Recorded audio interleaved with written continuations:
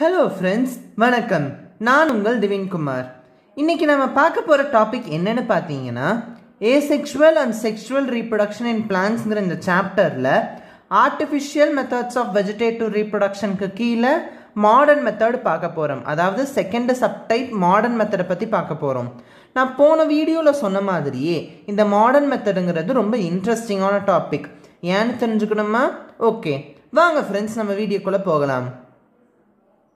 Okay friends, நான் இந்த modern மெத்தடுக்கு definitions எல்லாம் சொல்கிறதுக்கு முன்னாடி இது நான் ஏன் ரொம்ப இன்ட்ரெஸ்டிங்கான டாபிக்னு சொன்னேன்னு சொல்லிடுறேன். நாம் இதுக்கு முன்னாடி இந்த ஆர்டிஃபிஷியல் வெஜிடேட்டிவ் ரீப்ரொடக்ஷனுக்கு கீழே கன்வென்ஷனல் மெத்தட் போன வீடியோவில் படிச்சிருப்போம். அந்த கன்வென்ஷனல் மெத்தடில் எப்படி நம்ம டாபிக்ஸ் பார்ப்போம் அப்படின்னா, ஒரு பேரண்ட் பிளான்ட்லேருந்து ஒரு லீஃபையோ இல்லை ஒரு ஸ்டெம்மையோ ஒரு ரூட்டையோ யூஸ் பண்ணி ஒரு யங் பிளான்ட்டை நம்ம ப்ரொடியூஸ் பண்ணுற அந்த மெத்தட்ஸை தான் பார்த்துருப்போம். ஆனால் இந்த மாடர்ன் மெத்தட் என்டையர்லி டிஃப்ரெண்ட். இதில் என்ன பண்ணுவோன்னு பார்த்தீங்கன்னா, அந்த பேரண்ட் பிளான்ட்டுக்கிட்ட இருந்து எந்த ஒரு பார்ட்டுமே நமக்கு தேவையில்லை. அதுலேருந்து ஒரே ஒரு செல் கிடைச்சா கூட போதும். அந்த ஒரு செல்லை வச்சே நம்ம ஒரு நியூ பிளான்ட்டை ப்ரொடியூஸ் பண்ணலாம். அந்த அளவுக்கு நமக்கு டெக்னாலஜிஸ் டெவலப் ஆகிருக்கு. இதை தான் இந்த மாடர்ன் மெத்தடில் பார்க்க போகிறோம். இதெல்லாம் லேபரேட்டரி கண்டிஷன்ஸில் நம்ம செய்கிற மெத்தட்ஸ். வாங்க ஃப்ரெண்ட்ஸ், இதோட டெஃபினேஷன்ஸ் எல்லாம் நம்ம பார்க்கலாம். ஓகே ஃப்ரெண்ட்ஸ், இப்போ நாம் மாடர்ன் மெத்தட்க்கு கீழே இருக்கிற கான்செப்ட்ஸ் எல்லாம் பார்க்கலாம். ஃபஸ்ட்டு நம்ம எதை பற்றி பார்ப்போம் அப்படின்னா, ப்ரொஃபஸர் எஃப்சி ஸ்டியூவர்ட்னு ஒரு சயின்டிஸ்டோட எக்ஸ்பெரிமெண்ட்டை பற்றி பார்ப்போம். இந்த சயின்டிஸ்ட் கார்னல் யூனிவர்சிட்டியை சேர்ந்தவர். அவர் என்ன செஞ்சிருப்பாருன்னா, ஒரு கேரட் பிளான்ட்டை எடுத்துக்குவார். அந்த கேரட் பிளான்ட்டில் இருக்கிற ஃப்ளோயம் பேரங்கைமா செல்ஸை தனியாக ரிமூவ் பண்ணிடுவார். அதாவது ஃப்ளோயம்னா நமக்கே தெரியும், it is a type of vascular tissue. அதாவது ஒரு பிளான்ட்டில் ஃபுட் மெட்டீரியல்ஸை எடுத்துகிட்டு போகிற அந்த பாத்வேவை தான் நம்ம ஃப்ளோயம்னு சொல்லுவோம். அந்த ஃப்ளோயமில் இருக்கிற பர்டிகுலர் செல்ஸ் தான் இந்த பேரங்கைமா செல்ஸ். இந்த பேரங்கைமா செல்ஸை ரிமூவ் பண்ணி அவர் ஒரு சூட்டபிள் மீடியமில் வைப்பார். அதாவது நியூட்ரியன்ஸ் எல்லாம் இருக்கிற அந்த நியூட்ரியன் மீடியமில் வச்சிருவார். அதுக்கப்புறம் அந்த பிளான்ட் செல் டிவைட் ஆகிறதுக்கு தேவையான எல்லா கண்டிஷன்ஸையும் அவர் க்ரியேட் பண்ணுவார். அப்படி கண்டிஷன்ஸ் எல்லாம் க்ரியேட் பண்ணதுக்கப்புறம் என்ன நடக்கும்னு பார்த்தீங்கன்னா, அந்த பிளான்ட் செல் கொஞ்சம் கொஞ்சமாக டிவைட் ஆக ஆரம்பிக்கும். அப்படி டிவைட் ஆகி அது ஒரு புது கேரட் பிளான்ட்டையே ப்ரொடியூஸ் பண்ணும். இப்படி அவர் எக்ஸ்பெரிமெண்ட்டை பண்ணி காமிச்சிருப்பார். இந்த எக்ஸ்பெரிமெண்ட்டில் என்ன கான்செப்ட் இன்வால்வ் ஆகுதுன்னு பார்த்தீங்கன்னா, டோட்டிபொட்டன்சிங்கிற அந்த கான்செப்ட் தான் இன்வால்வ் ஆகுது. ஃபஸ்ட்டு நம்ம டோட்டிபொட்டன்சியோட டெஃபினேஷன் பார்த்துடலாம். The genetic ability of a plant cell to produce the entire plant under suitable conditions is called totipotency. அதாவது ஒரு பிளான்ட் செல்லிலிருந்து ஒரு என்டையர் பிளான்ட், ஒரு டோட்டல் பிளான்ட்டையே நம்ம கிரியேட் பண்ணோம் அப்படின்னா அந்த எபிலிட்டி, அந்த ப்ராசஸை தான் நம்ம டோட்டிபொட்டன்சி அப்படின்னு சொல்லுவோம். அந்த செல்லை சும்மா அப்படியே வச்சுட்டா அது ஒரு என்டையர் பிளான்ட்டாக கிரியேட் ஆகிடாது. அதுக்குன்னு தேவையான சூட்டபிள் கண்டிஷன்ஸ், அதுக்கு ஏற்ற கண்டிஷன்ஸ் எல்லாம் நம்ம கிரியேட் பண்ணோம். அப்போ அந்த சூட்டபிள் கண்டிஷன்ஸ்க்கு கீழே ஒரு செல்லால் ஒரு என்டையர் பிளான்ட்டையே கிரியேட் பண்ண முடிஞ்சிச்சு அப்படின்னா அந்த எபிலிட்டியை தான் நம்ம டோட்டிபொட்டன்சி அப்படின்னு சொல்லுவோம். இந்த டோட்டிபொட்டன்சிங்கிற வேர்டுக்கு என்ன மீனிங்னு பார்த்தீங்கன்னா, டோட்டல் பொட்டன்ஷியல் அப்படின்னு மீனிங். அதாவது ஒரு செல்லுக்கு ஒரு புது பிளான்ட்டையே, ஒரு டோட்டல் பிளான்ட்டையே ப்ரொடியூஸ் பண்ணுற அந்த பொட்டன்ஷியல் இருக்குது, அந்த சக்தி இருக்குது. அதனால தான் இந்த ப்ராசஸை நம்ம டோட்டிபொட்டன்சின்னு சொல்கிறோம். இந்த டோட்டிபொட்டன்சியில் இன்வால்வ் ஆகிற இந்த செல்ஸ்க்கு நம்ம என்ன நேம் கொடுப்போம்னா டோட்டிபொட்டன்ட் செல்ஸ் அப்படின்னு நம்ம நேம் கொடுப்போம். இதுதான் டோட்டிபொட்டன்சி பற்றின டெஃபினேஷன். நெக்ஸ்ட் நம்ம என்ன பார்ப்போம் அப்படின்னா, இந்த ப்ராசஸ் எந்தெந்த ஃபீல்டில் நம்ம ப்ராக்டிஸ் பண்ணுறோம் அப்படிங்கிறத பார்ப்போம். எந்தெந்த டிபார்ட்மெண்ட்டில் நம்மளாம் யூஸ் பண்ணுறோங்கிறத பார்ப்போம். இது எங்கெங்கே யூஸ் பண்ணுவாங்கன்னு பார்த்தீங்கன்னா, used in horticulture, forestry and industries. ஹார்டிகல்ச்சர்னால் நான் போன வீடியோலேயே சொல்லியிருந்தேன், தோட்டக்கலைன்னு சொல்லியிருந்தேன். நெக்ஸ்ட் என்னென்னா ஃபாரஸ்ட்ரி, அதாவது ஃபாரஸ்ட்டில் இருக்கிற இந்த ட்ரீஸு, பிளான்ட்ஸ், இதை பற்றியெல்லாம் படிக்கிற அந்த ப்ராசஸ் தான் ஃபாரஸ்ட்ரி, அங்கே யூஸ் பண்ணுவாங்க. அடுத்து இண்டஸ்ட்ரீஸ், இண்டஸ்ட்ரியல் யூஸ்க்கு இந்த டோட்டிபொட்டன்சிங்கிற ப்ராசஸ் இன்வால்வ் ஆகும். இவ்வளோதான் டோட்டிபொட்டன்சியை பற்றி படிப்போம். அடுத்து இன்னொரு இம்பார்ட்டன்ட் 2 மார்க்னு நம்ம சொல்லலாம். இது ஒரு டெஃபினேஷன். எந்த டெஃபினேஷன் பார்த்தீங்கன்னா, டிஷ்யூ கல்ச்சர். அதாவது டிஷ்யூ கல்ச்சருங்கிற டேர்முக்கு தான் நம்ம டெஃபினேஷன் பார்க்க போகிறோம். இன்றைக்கி நான் நடத்தின எல்லா டெஃபினேஷனுமே ரொம்ப இம்பார்ட்டண்ட்டான 2 மார்க்ஸ், நல்லா ஞாபகம் வச்சுக்கணும். இந்த டிஷ்யூ கல்ச்சருக்கு என்ன டெஃபினேஷன் பார்த்தீங்கன்னா, the growth of the plant tissue under suitable growth conditions is known as tissue culture. அதாவது ஒரு பிளான்ட் டிஷ்யூவை நாம் வளர வைக்கிற அந்த ப்ராசஸை தான் நம்ம டிஷ்யூ கல்ச்சர்னு சொல்லுவோம். சூட்டபிள் கண்டிஷன்ஸில் ஒரு பிளான்ட் செல்லிலிருந்து டிஷ்யூவை நம்ம வளர வைக்கிற அந்த ப்ராசஸை தான் நம்ம டிஷ்யூ கல்ச்சர்னு சொல்லுவோம். இவ்வளோதான் ஃப்ரெண்ட்ஸ், நம்ம மாடர்ன் மெத்தடில் இருக்கிற கான்செப்ட் கம்ப்ளீட் பண்ணியாச்சு. நெக்ஸ்ட் செக்மெண்ட்டில் இன்னொரு கான்செப்டை பற்றி பார்த்துட்டு அடுத்து இந்த மாடர்ன் மெத்தடோட அட்வான்டேஜஸ் பற்றியும் டிஸ்அட்வான்டேஜஸ் பற்றியும் பார்க்கலாம். ஓகே ஃப்ரெண்ட்ஸ், அடுத்ததான் நம்ம மைக்ரோ ப்ரொபகேஷன் பற்றி பார்க்கலாம். இதுக்கு என்ன டெஃபினிஷன் பார்த்தீங்கன்னா, த regeneration of the whole plant from the sell, tissue R small pieces of vegetative structures through tissue culture is called micro propagation. அதாவது இப்போ ஒரு பேரண்ட் பிளான்ட் இருக்குது, அந்த பேரண்ட்டிட்ட இருக்கிற ஏதாச்சும் ஒரு செல்லில் இருந்தோ இல்லை டிஷ்யூவில் இருந்தோ இல்லை small pieces of vegetative structures, அதாவது ரூட், ஸ்டெம், லீஃப் இந்த மாதிரி வெஜிடேட்டிவ் ஸ்ட்ரக்சர்ஸில் இருக்கிற சின்ன சின்ன பீசஸில் இருந்தோ ஒரு புது யங் பிளான்ட்டை நம்ம ப்ரொடியூஸ் பண்ணோம், ஜென்ரேட் பண்ணோம் அப்படின்னா அந்த ப்ராசஸை தான் நம்ம மைக்ரோ ப்ரொபகேஷன் சொல்லுவோம். அதை நம்ம எப்படி ப்ரொடியூஸ் பண்ணுவோம்னு பார்த்தீங்கன்னா டிஷ்யூ கல்ச்சர் மெத்தட் மூலமாக தான் ப்ரொடியூஸ் பண்ணுவோம். இதுதான் மைக்ரோ ப்ரொபகேஷனுக்கு டெஃபினிஷனாக கொடுத்துருப்பாங்க. இந்த மைக்ரோ ப்ரொபகேஷன் ப்ராசஸை பற்றி டீட்டெயில்டாக இதில் என்னென்ன ஸ்டெப்ஸ் இன்வால்வ் ஆகுதுங்கிறத பற்றியெல்லாம் டீட்டெயில்டாக நம்ம பயோடெக்னாலஜி சாப்டர்ஸ் எல்லாம் வரப்போ பார்ப்போம். அதெல்லாம் ரொம்ப இன்ட்ரெஸ்டிங்கான வீடியோஸாக நான் போடுறேன், நம்ம அதில் பார்ப்போம். ஓகே ஃப்ரெண்ட்ஸ், நான் இதோட நேச்சுரல் மெத்தட்ஸ் கம்ப்ளீட் பண்ணிட்டேன். அடுத்த செக்மெண்ட்டில் நான் இந்த நேச்சுரல் மெத்தட்ஸில் இருக்கிற அட்வான்டேஜஸ் என்னென்ன, டிஸ்அட்வான்டேஜஸ் என்னென்னலாம் பார்க்கலாம். ஓகே ஃப்ரெண்ட்ஸ், இவ்வளோ நேரமாக நம்ம பார்த்துட்டு இருந்த மாடர்ன் மெத்தட்ஸில் என்னென்ன அட்வான்டேஜஸ் இருக்குங்கிறத பற்றி பார்க்கலாம்.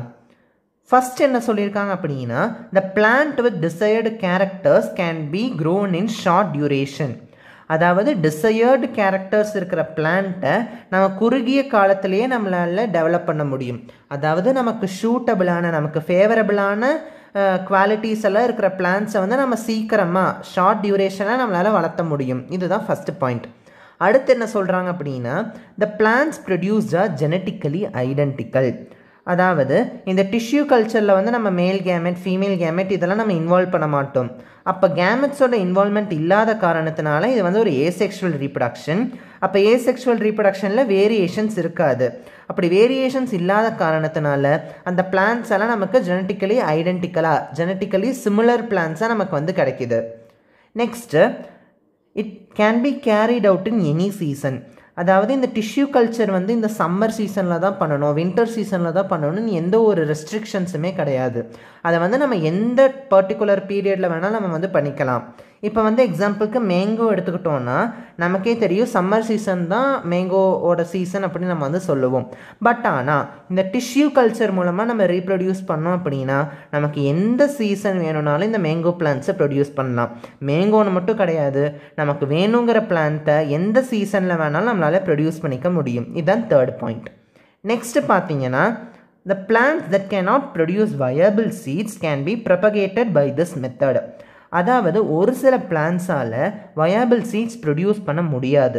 வயபிள் சீட்ஸ்னு என்னென்னு பார்த்தீங்கன்னா, அந்த சீடு ப்ராப்பராக ஜெர்மினேட் ஆகி ஒரு புது யங் பிளான்ட்டை ப்ரொடியூஸ் பண்ணும். அந்த கெப்பாசிட்டி இருக்கிற சீடை தான் நம்ம வயபிள் சீடுன்னு சொல்லுவோம். ஆனால் ஒரு சில பிளான்ட் அந்த வயபிள் சீடை ப்ரொடியூஸ் பண்ணாது. அந்த குறைபாடு இருக்கிற அந்த பிளான்ட்டில் கூட நாம் இந்த டிஷ்யூ கல்ச்சர் ப்ராசஸ் மூலமாக ரீப்ரொடக்ஷன் பண்ணி ஒரு புது பிளான்ட்டை நம்மளால் க்ரோ பண்ணிக்க முடியும். இதுதான் ஃபோர்த்து பாயிண்ட். அடுத்து, rare and endangered plants can be propagated. அதாவது அந்த அழிஞ்சு போகிற கண்டிஷனில் இருக்கிற, எக்ஸ்டிங்க்ட் கண்டிஷனில் இருக்கிற அந்த பிளான்ட்ஸை நம்ம ப்ரொபகேட் பண்ணலாம். அதாவது கிட்டத்தட்ட அழிய போகிற கண்டிஷனில் இருக்கிற பிளான்ட்ஸை நம்ம இந்த ப்ராசஸ் மூலமாக உருவாக்கணும் அப்படின்னா அதை அந்த அழிவுலேருந்து காப்பாற்றலாம். இது ஒரு குட் அட்வான்டேஜ். நெக்ஸ்ட் என்ன கொடுத்துருக்காங்க அப்படின்னா, கேன் பி ஜெனட்டிக்கலி மாடிஃபைடு. இந்த ப்ராசஸ் ஏசெக்சுவல் ரீப்ரொடக்ஷனுங்கிறதுனால ஜெனட்டிக் வேரியேஷன்ஸ் இருக்காதுன்னு நான் சொன்னேன்.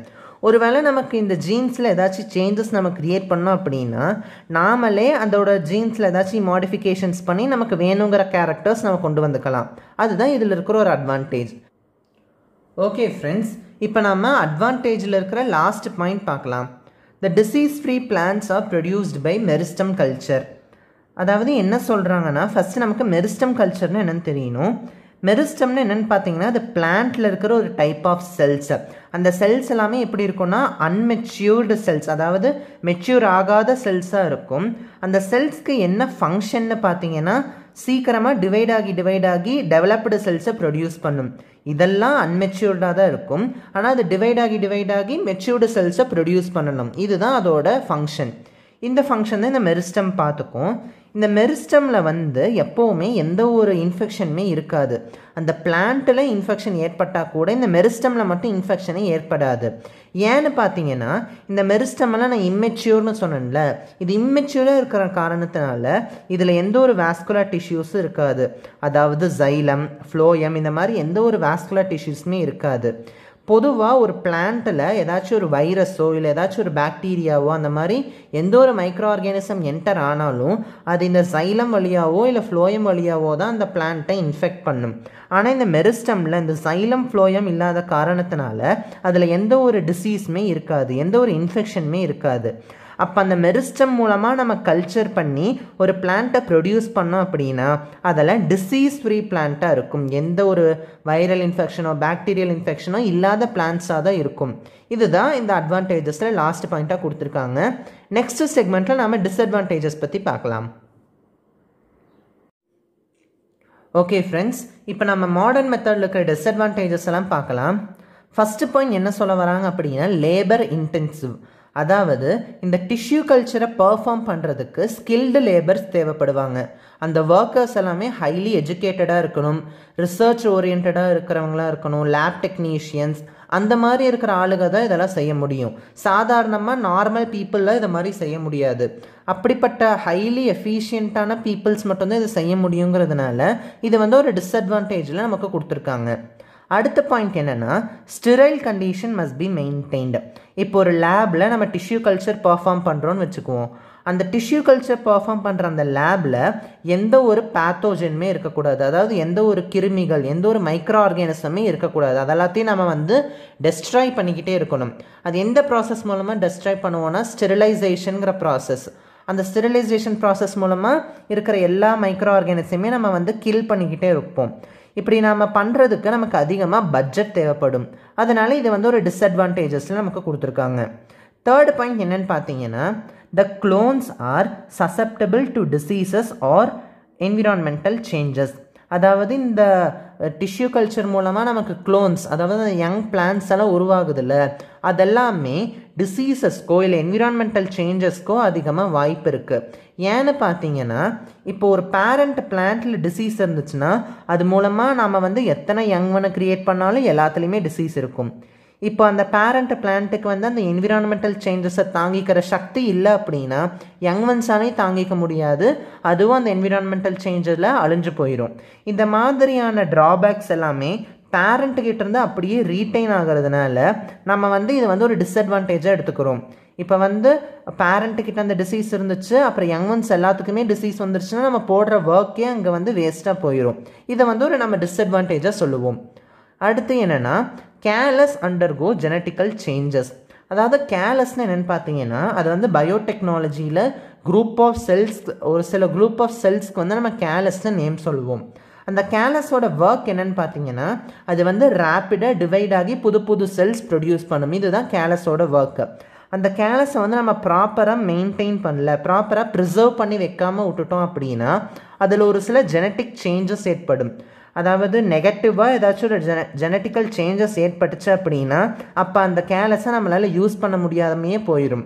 இதுதான் இதோட டிஸ்அட்வான்டேஜ். இந்த மாதிரி 4 டிஸ்அட்வான்டேஜஸ் நமக்கு கொடுத்துருக்காங்க. ஓகே ஃப்ரெண்ட்ஸ், இப்போ நான் வந்து இந்த வீடியோவில் மாடர்ன் மெத்தட்ஸ் கம்ப்ளீட் பண்ணிட்டேன். இப்போ வரைக்கும் நம்ம எவ்வளோ டாபிக்ஸ் பார்த்துருக்கோன்னா வெஜிடேட்டிவ் ப்ரொபகேஷனுக்கு கீழே இருக்கிற நேச்சுரல் மெத்தட், ஆர்டிஃபிஷியல் மெத்தட் 2 மெத்தட்ஸும் பார்த்தாச்சு. இதோட நமக்கு வந்து ஏசெக்சுவல் ரீப்ரொடக்ஷன் சாப்டர் ஓவர் ஆகுது. அடுத்து நம்ம வந்து பிளான்ட்ஸில் நடக்கிற செக்ஷுவல் ரீப்ரொடக்ஷனை பற்றி நான் அப்கமிங் வீடியோஸில் அப்லோட் பண்ணுறேன். என்னோட டீச்சிங் உங்களுக்கு பிடிச்சிருந்ததுன்னா லைக் பண்ணுங்கள், உங்கள் ஃப்ரெண்ட்ஸ்க்கும் ஷேர் பண்ணுங்கள். உங்களுக்கு ஏதாச்சும் டவுட்ஸ் இருந்துச்சுன்னா கமெண்ட் பண்ணுங்கள். கண்டிப்பாக சப்ஸ்கிரைப் பண்ணுங்கள். அப்போ தான் புத்தம்புது வீடியோஸ் என் டோர் ஸ்டெப் மூலமாக உங்களை வந்து சேரும். தேங்க்ஸ் ஃபார் வாட்சிங் மை வீடியோஸ். நன்றி, வணக்கம்.